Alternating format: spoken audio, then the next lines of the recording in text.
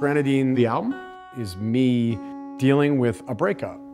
And then Sunrise Run was ambition, and I was on a quest. I turn the page, the last turn of one day's just a J.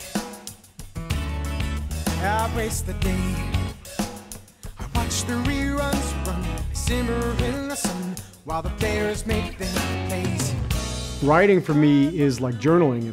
There's a catharsis to it. It's sort of a way of processing things that are happening. So please, pass those keys. I know that these wheels can make a mile. I have ideas and things I want to put down and things I want to play with and experiment, and it's just like a need, and it hasn't gone away. And I put pen to page. Oh, that those are still cliches. I shake the cage.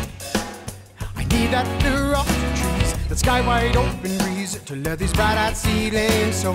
My name is John Alagia. I'm a music producer.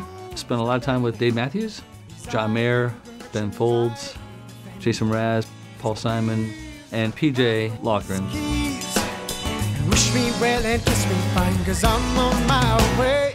I think he's always been a great writer. He has a gift for telling stories. He's always had that. He's been very strong from the first time I ever heard his first record, which was a long, long time ago. And I'm always pulled in by the storytellers, and PJ's got that down pat. Rising to the San Fran sun.